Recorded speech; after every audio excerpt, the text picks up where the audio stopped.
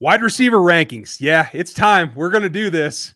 Tell me why Croc's not crazy, and he'll tell you why I'm just out of my mind. Welcome to Locked On NFL Draft. Let's go. You are Locked On NFL Draft, your daily podcast covering the NFL Draft. Part of the Locked On Podcast Network, your team every day.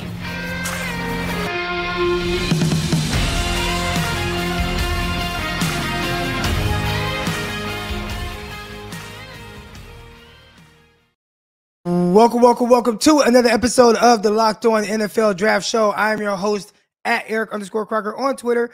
And of course, we got Ryan Tracy with us at Ryan Tracy NFL on Twitter as well. We want to thank you for making us your first listen of the day. And we got a exciting show for you today. We put out our top 5 players, right? And we've been doing this. I mean, the network, Locked On Network, they've been putting guys out there. Our quarterback rankings didn't really get much pushback from that. Running back rankings, they've been putting these things out, but they get to the receivers, and Twitter gets in an uproar when you don't have it exactly how they would have it. So I felt like today was a good opportunity to kind of just go a little bit more in depth as to why these are my rankings, and these are final. These are final. I won't be messing with the top 5. We'll also a little bit later in the show go over guys that we felt like could be on here and either in our top 5 or how we feel about kind of the next 5 or 6 guys and kind of what they look like, things we like from those guys. But we are going to start with my top 5 today, which at 5, I have Treylon Burks. Now, I actually got a little bit of pushback on Treylon Burks being at 5, but not the pushback I think most would think. There were people that were coming at me saying, this is a joke. Treylon Burks should be higher. And you're always going to kind of get that doing these top 5 charts. But Treylon Burks, there's a lot to really like, right? I mean, you watch him, obviously he has the big mitts. He plucks the ball out the air tremendously. I think his run after catch is really good. Just the playmaker ability, the areas that they lined him up in the backfield, jet sweeps to him, throw screens to him, and he's taking screens 80 yards. He's an explosive player, and I know Combine, he didn't test as well. 4.55 40-yard dash, and he was able to sit on that time and didn't run at his pro day. But that's not why I have him at 5. I think I really like a lot of those things. And I think early on in the process, when you're kind of looking at it, you just watch it on TV and you're like, man, makes a play here, contested catch. 3 guys there, it doesn't matter. He jumps over those guys, outruns guys to the end zone against Alabama. There's a lot to like. You start kind of going through the process of really diving into his film, and you notice he needs to improve a lot with route running. Now, he's a legit 6'2", 225 pounds. I do not expect Treylon Burks to be someone who runs routes like, I don't know, Garrett Wilson or Jahan Dotson or something like that, right? Sure. I mean, not looking for him to be this huge separator, but I just thought there still is a little bit more. I put him kind of in the mode of Deebo Samuel and A.J. Brown, and I think that still there's a little bit more twitch I'm looking for in there for him to be able to really kind of build on. I think, even watching him at the combine, watching him kind of run his routes, get in and out of his breaks, left a little to be desired for. But overall, I still have him at wide receiver 5 because I really like the explosibility of him. I really like the upside. And if he hones in on those things, where it's like, all right, I don't have to look like Dotson, but let me really work on being the best version of myself I can be. I don't know if there'd be a reason why he wouldn't be wide receiver 1, 2, or 3 in this class. I actually don't have him in my top 5. He's in that cluster right behind it. You could call it 6, but he, Mechie, and Pickens for me are kind of like a cluster right there at 6, right? I could split it anyway. But for me, I see the speed. I don't necessarily see it as like explosive down the field. I see him winning at the catch point. That looks explosive to me, but it looks almost at times more like build-up speed to me. I think it is very much so something that when he can change his angle, especially like on the jet sweep stuff, especially like it seems like when he turns that corner, he's really able to pop and accelerate then, but not from a dead start as much from what I saw. So I left him out of there just a little bit. I like the player, but he's not quite top 5 for me. I got you. Well, at number 4, I have Drake London, receiver out of USC. And this is a guy who, I believe in. Oh, real quick, just so everyone knows, I haven't seen any top 5 lists. So I wasn't aware of how kind of wild mine was until Twitter kind of reacted to certain things, which I'm pretty sure we'll get to shortly. But only other top 5 receiver rankings I've seen is my co-host Ryan Tracy's. So I saw his and I have mine. But anyways, Drake London, I have him at wide receiver 4, 6'4", 220-pound receiver, big time catch radius. I think if you are looking for someone to be this pure burner down the sideline, receiver that just outruns guys, that's not going to be his game. But he still can win vertically on the outside by his contested catch. I think he's terrific at that. Maybe the best in his class at that, being able to position himself to go up, box defensive backs out, and go up and pluck the ball out of the air. Now, probably some of this comes from his basketball background. And again, this is the first time that he's really been able to kind of hone in on, hey, I'm just a football player, not a dual sport athlete like he was at USC. So I think he's going to continue to get better at those things. One area where I think people are kind of sleeping on a little bit, a couple areas actually. One, short area quickness. He's good there. And maybe that comes from basketball, being able to cross guys over and drive to the basket. But he can turn guys around at the line of scrimmage and create separation right now on slants. Also, right after catch, I think he does a terrific job there with kind of breaking tackles at times. Is he going to catch it and just outrun a bunch of guys? No, that's not his thing. But he's a fluid mover in space, being able to make guys miss. And, I mean, as you see, if you put on the UCLA game, and I was watching that live, I mean, he broke like 4 tackles, ran in for a touchdown. I was going to say, he might drag dudes around a little bit. Yeah. So I have him at 4. Now, at 3, I have Garrett Wilson out of Ohio State. This was a guy who, he ran in the 4.3s. I'm not quite sure I see 4.3, but for a guy that's not the biggest, around 6 feet tall, that's solid. That's not short or anything like that. Doesn't weigh a ton, slightly under 190. I think he's physical at the catch point. I like that with him. His contested catch, or just the way he's able to contort his body in the air and kind of adjust to passes and not care about if someone's under him or by him, great job. I mean, it's almost like Odell Beckham, right? I see Odell Beckham do that. A lot of people are like, oh, not a big receiver or something like that. And it's like, dude, it doesn't matter if you're a big receiver or not. If you are terrific at the catch point, like, it's a skill. And I think Garrett Wilson, he has that mastered. Now, I was watching him. I know certain things he does that are really terrific in his game. He understands how to work defensive backs' blind spots, get them to turn around, go one way. He goes the opposite way. And he's explosive enough to where when he puts his foot in the ground and cross face, it's over from there. He can be a vertical threat. He can win underneath. There's not a whole lot to not like from him. I think he has a really good, well-rounded game. I think he can be a little bit stronger in the sense of just kind of like contact balance, things like that. But that doesn't have to be his game. I think, when you look at him, a comparison in the NFL would be maybe something like Trayvon Diggs. That's what he looks like out there. And I think, if you were to kind of project like a high-end version of Garrett Wilson, what would that look like in the NFL? I think it would look like something what we get from Trayvon Diggs. I think he has that type of ability, that type of hands, catching ability, things like that. He's terrific there. At wide receiver 2, and I'm just kind of going through mine because I know you're going to have a chance to go through yours, and you might have some of these same guys to touch on. But wide receiver 2, Christian Watson out of North Dakota State. Now, I think this is the big shocker. I got the most pushback on Christian Watson being there. How could you have Christian Watson there? He didn't even really play against any real competition. He didn't always play fast. Like, yeah, there are questions that I have, but here's a couple of things that I didn't notice about Christian Watson. One, it's very rare that you find guys 6'4", 210 pounds that can move the way he can and can fly the way he can. Like, when he has it in his mind, like, hey, I'm going to play fast right now, he is fast, and he runs by defenders, and he runs by them pretty effortlessly. All right. They said he ran a 4.36 at the combine. People knew he was going to run in the 4.3s because that's what he showed on film, the ability to do so. I thought when he was playing in 2020, watching that film with Trey Lance in that season, I thought he looked a little bit more explosive, and I'm waiting for a little bit more of that to come back. I just thought there was a little bit more lightness and gliding to his game. A lot of people have an issue with the drop rate. His drop rate is like really high, but I look at a guy, me covering the 49ers and looking at them, and they got a guy named Deebo Samuel.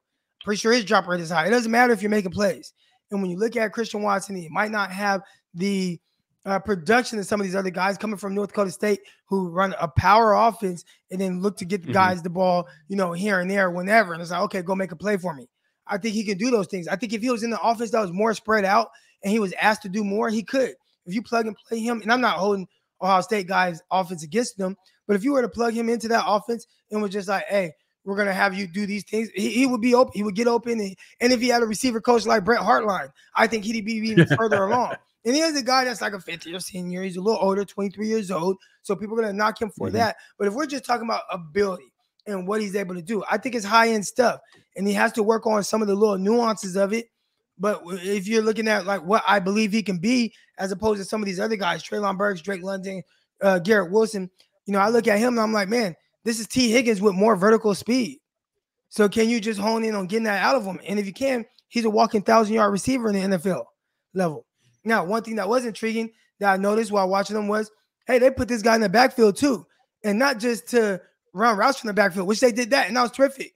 But they handed him the ball off too. Here, get the ball. They handed to him in the backfield in shotgun and on top of the things he's able to do from pass catching ability. So I think he has a big-time talent that is still not fully developed. And I know 23 years old, you would like to see it more developed. But I believe as long as he gets with the right people and they hone in on that, he's going to get there. He has all the upside.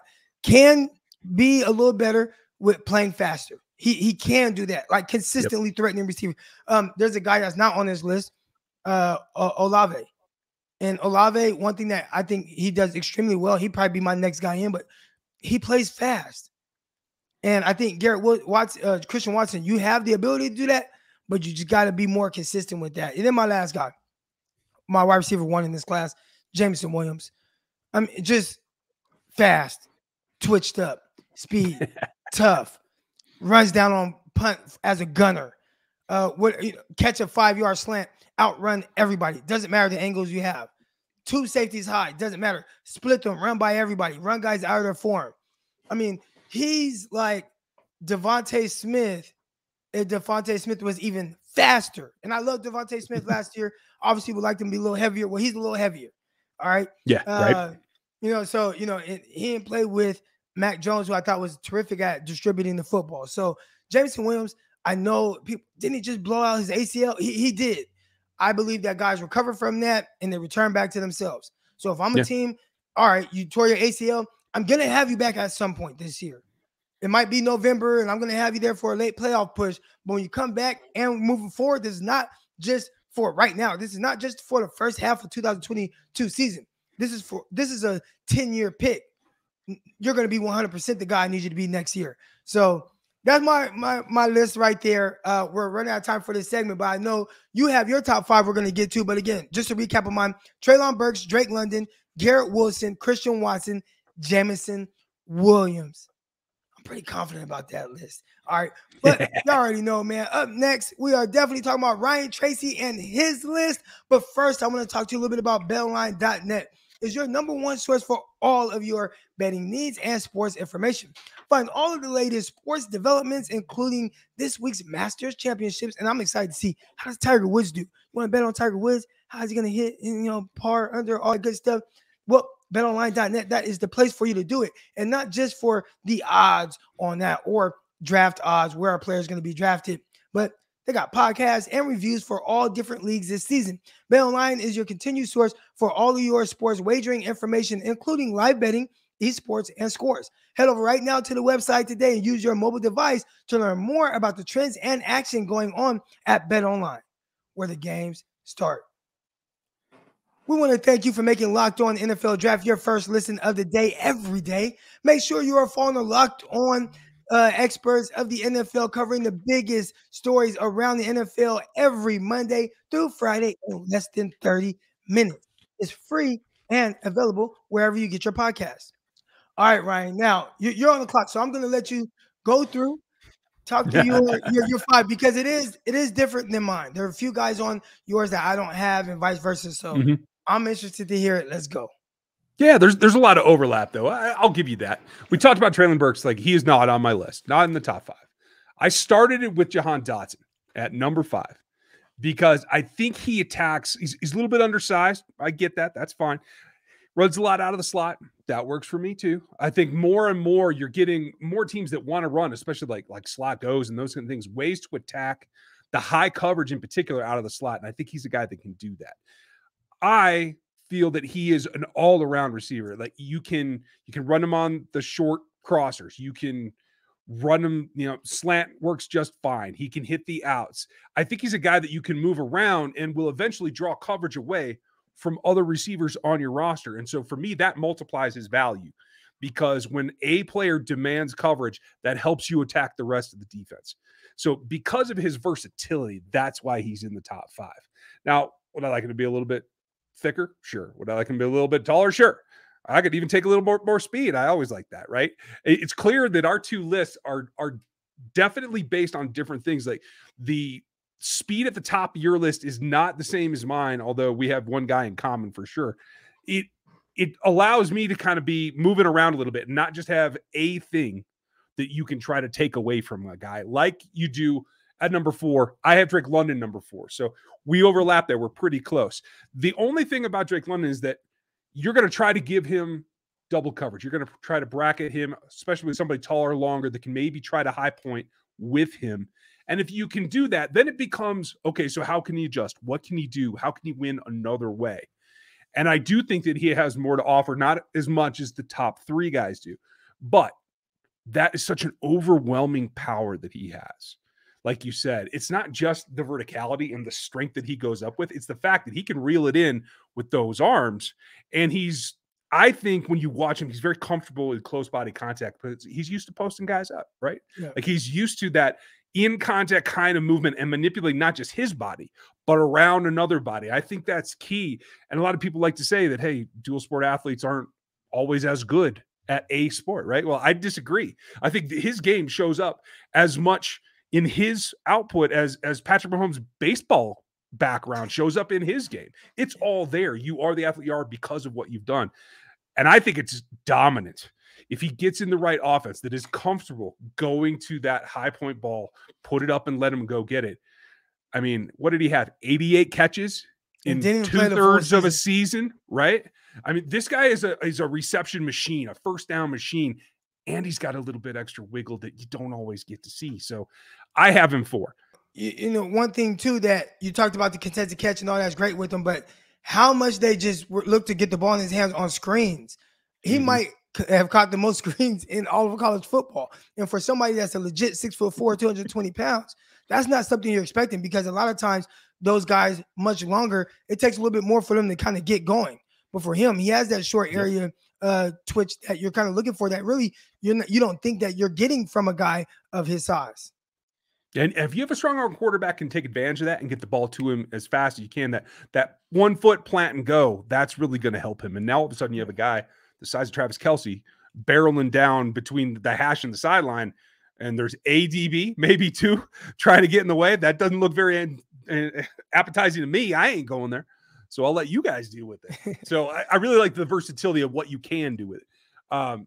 But that said, there's 3 guys above him for me because, again, what they can do and what they can force you to do. And Chris Olave is the next one. Like you said, smooth, attacks, plays fast, understands how to stack DBs, understands how to sit down in space and find those gaps. The experience alone from him, I think, makes him probably the most evolved receiver in this list because he can do it all. Much like Dotson and a guy we'll talk about at the top, I think that there's a little bit of limitation physically in terms of contact. That's my only thing. Do you have to run around the slot? Does that make him too one-dimensional to have to be in there? I don't think so. I think he's got enough room to grow at the next level, but certainly people can argue that that's what's happened so far in his career. But because of the smoothness, I think he's got even more route running ability yet to be uncovered by the pro coaches in the small things, the little details, that he's already such a fast player in terms of the way that he stacks. I think it's going to help him even more. Much like I thought Terry McLaurin was going to be good, and then he popped, and he's much better at the pro level than I had him in college, right? I think that could be Chris Olave this year. I really see that there's still more potential. And one thing that jumps out to me, again, and I kind of touched on a little bit with Christian Watson here, where I feel like he can improve and has the ability to do so. But Chris Olave, I mean, he does it on a consistent basis, really firing off the ball, working to get on guys' toes, get them to open up, him sitting his routes down. I think he truly understands how to attack guys' leverage when they're trying to cover him. Does a really good job with that. There's a lot to like. And it was hard. I felt like my 3 through, or even 2 through 8, you could make up any type of combination, and I would have been good with kind of spitting that out and making it my top 5. Chris Olave was another guy that easily could have been in my top 5. So a player I really like. And we saw really like on more of a bigger stage, his vertical ability when he had Justin Fields at quarterback, letting it rip, and him outrunning guys that were off coverage. Yeah. And let's look to see what happens here and where he lands. If it's somebody that he knows, I think there's more of this trend about, hey, can you pair up somebody that they've caught passes from in the past? Well, we'll see. Yeah. There's a lot of maneuvering yet to do in this draft. That brings us to the top 2. And I'm in on Jameson Williams, in on his recovery. I'm completely with you. It's just the fact that it's like going to the store and you're looking in the window from outside.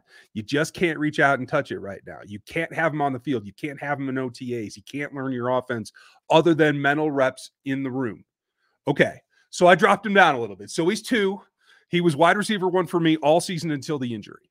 So I had to react to that somehow, but it is very, very close because I do think by week 6, week 8, he's going to be somebody that, as much as Jamar had to deal with the drop issue in camp, and then all of a sudden you see what happens, right? Like, I think the same thing's going to happen for Jameson Williams. He'll almost be forgotten a little bit until he gets back out there, and he might have a game or 2 where he's a little bit behind the curve, and then it'll pop. And I think he's going to explode next season. And I do think it will be next season, not his sophomore campaign. I think it will be his rookie season. So obviously, the combination of what we've talked about, him and Dotson, for me, is the versatility, because we've seen him run the jet action. Obviously, we know his attitude on the special teams things, but I think there's a lot more creative things you can do with him in the league.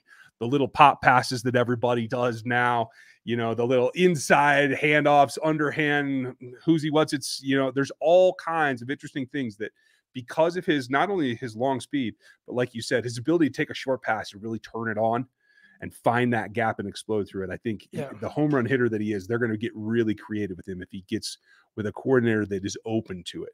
So that brings me to my number 1. That's Garrett Wilson, the other Ohio State receiver. You mentioned it a lot. It might be his best trait, the ability to manipulate his body in the air or at the catch point, but I don't think it's his only one. He is one guy that I'm like, okay, so if you take it away over the top, can he run a drag? Okay, you're gonna throw those underneath zones. You're gonna jump right into that lane. Okay, fine. He can hit a double move on the outside. I don't think that there's a way for a modern defense without devoting 2 players to it to take him away, because he's got enough ways to win in his tool bag. And that's the big thing for me. I think in terms of skill set and ways that he can beat you, he's probably the most well-rounded in this class. And that's why he's number 1 for me, because I don't want to have to try to defend him. It might take him a little bit of time to get up to speed with his quarterback, but what are you going to do then? God forbid he's across from somebody and you have to worry about 2 guys that you have to actually game plan for. I think he's the game plan killer right there when he gets a little time under his belt.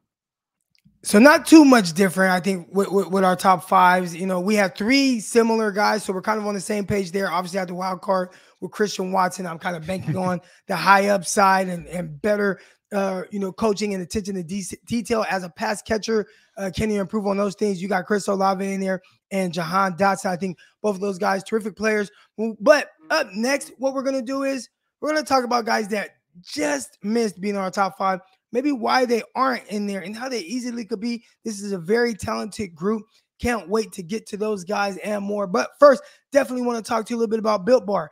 And have you tried the Built Bar Puffs? If you haven't, I'm telling you, they are a treat, and they're probably going to be your best Built Bar, the one that you go to the most. They are legit. They are good.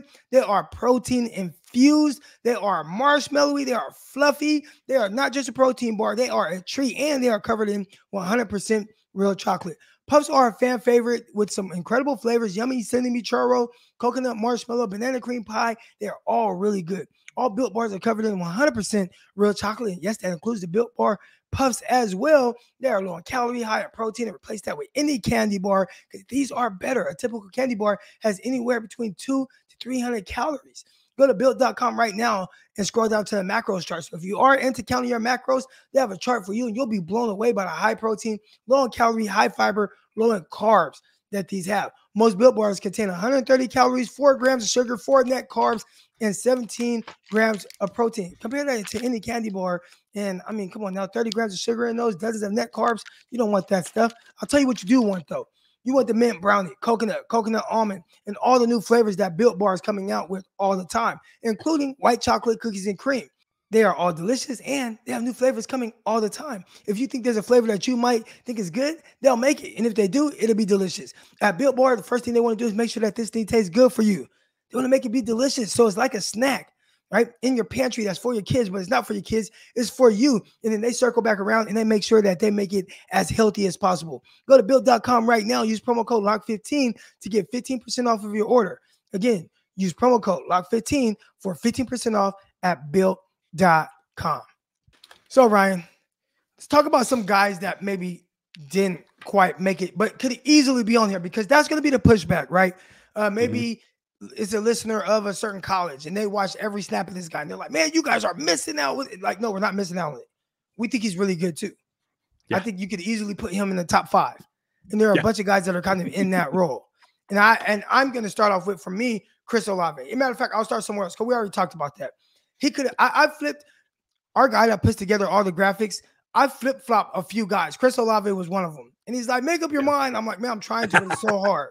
I like these guys so much. All right. So Chris Olave, here's my first guy out. But my next guy out was probably George Pickens out of Georgia. The injury bug kind of bit him a little bit. So this is a guy who wasn't able to put his full ability on display just yet. I mean, he's a guy who, is coming out rookie after his freshman year. You probably would have thought that he would be your wide receiver 1 in this class. I mean, he's that good. Contested catch guy. Understands how to attack guys' leverage, turn them around, sit down his routes. He has nice twitch and suddenness. I think of anyone, if you were to say, all right, Croc, you're wrong on your top 5, but outside of that, who's going to be the most productive receiver in this class? I wouldn't be surprised at all if it's George Pickens. To me, he's your legit alpha X, but the injury and him coming back late and maybe not being the most sudden already, that might have a little bit to slow him down. But big time ability, I actually had him and Olave were in my top 5. And then I kind of moved some stuff around and they ended up bumping out. But who is your first guy kind of out? Just to touch on Pickens too, he's the offensive equivalent of Derek Stingley right now. Yeah, I agree with you. He started so hot and now he's been injured. And I mean, he got 9 targets in 2021. That's hard to go off of. You know what I mean? And so I'm totally with you. I think he could be the most productive guy when it's all said and done. 5 years from now, we're talking about second contracts. He might get the biggest payday. I don't know. That's the reason he's not in the top tier for me, not in the top 5, because I just don't know what the long-lasting effects of that injury in particular are going to be on him. Now, he looked pretty good in a play in the championship game, so the most recent action we've seen on the field. But is that enough volume to sell you? So for me, I'm taking the safe road and I'm going to back off. And he's in my second tier, just behind Burks and along with John Mechie, who's in the same kind of situation, right? Was really productive. You can see him. I mean, people call him a possession receiver, and I'm not sure exactly why they think that, just because he caught a lot of possession, first down type balls. He can move too. He's got the athleticism to stretch a defense as well. It's just, again, what that recovery looks like. So Burks, Pickens, Mechie, like it's a coin toss. They're the cluster of my second tier right there, and it's just the 3 of them. Yeah, and Mechie, he's a guy that can come in right away. Obviously once he's fully healthy, but outside receiver, slot receiver, wherever you want to line him up, he's able to win vertically. He's good yards after catch type guy. Wouldn't be surprised at all if there's special teams aspect to his game as well. He's another guy that's right there, just missed. But here's a couple guys. One that's not being mentioned enough, Jalen Tolbert out of South Alabama. He showed a lot at the Senior Bowl. He's a guy that maybe wouldn't be considered a top 5 receiver, but a guy that probably should be talked about a little bit more than what he is. And then a couple other guys. One, Calvin Austin. I love him. I loved everything about him at the Senior Bowl. If there were no Christian Watson at the Senior Bowl, Calvin Austin would have been the best receiver there. Alec Pierce, he's another guy that was there. I thought he showed a lot. First note I have on him is, wow, he's much more twitch step than what I was expecting. Wow, he's beating guys over the top. Oh, he goes to the combine, he runs a 4.41, 4.33 unofficial, right? Yeah. We know he could be that contested catch guy. So there are like some legit receivers in this class. I think here's what this class is missing. I think they are missing that top 10 guy. And I think Jameson Williams, if not for the injury, probably would be that. Like, that's how high Yeah, I view him. But honestly, Drake London might have been too if he hadn't gotten injured. Right. If he kept going, he'd have broke 100 catches. Oh, I mean, he would have broke 130 catches. Yeah, that game look who he was catching passes from. Look who he's catching. Right? I mean, he's catching passes from Jackson Dart and Keaton Slovis, who aren't. I'm not saying they're like bad, but clearly, I mean, both guys are transferred. Starts a freshman, but enjoy watching Ole Miss next season, folks. I'm just going to say it now. Oh yeah, I'm excited to watch Dart there at Ole Miss with Lane Kiffin. I am excited to see that. That's something we got to talk more about this offseason. But high catch guy. I mean, can we name another receiver at USC? And for as much targets as he got and how much he produced, with everybody knowing he's getting the rock. Now, the year before, and this is one thing about Drake London as well. The year before, they did have guys like St. Brown, and they played Drake London more in the slot. Last year, he was more of a primarily outside guy. So he has that versatility, a lot of these guys, but terrific class. So is there anyone else you kind of want to touch on? I know we're forgetting guys, but don't worry. But before this draft process, we will really start diving more into the day 3 guys and get into more receivers that all y'all should know about. Yeah, day 2 guys, you hit a bunch of them. I think Pierce is there as well as that cluster there. I think Khalil Shakir could sneak into day 2. Boise State. Maybe mid-3rd roundish kind of thing. Yeah, a guy that does a little bit of everything. David Bell maybe at the back of 3 could possibly get there.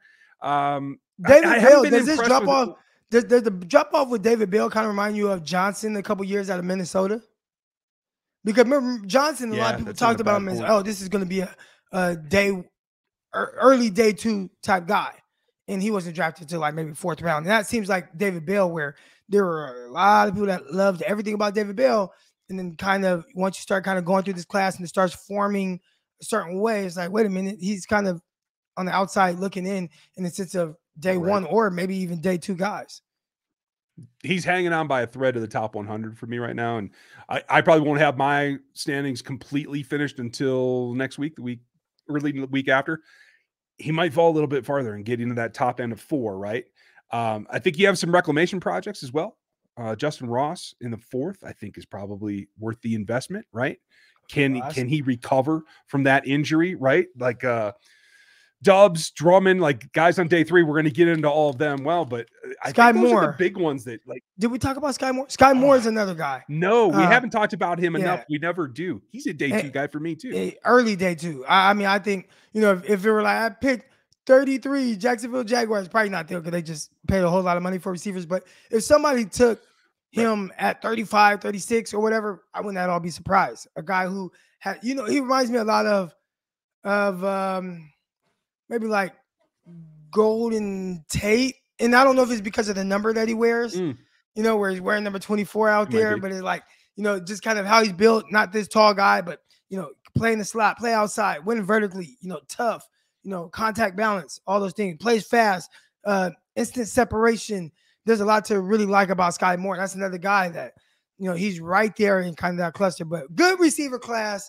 How many guys do you think go in the top 64 picks? How many receivers? Top 64, I'm looking at 8, maybe 9. All right.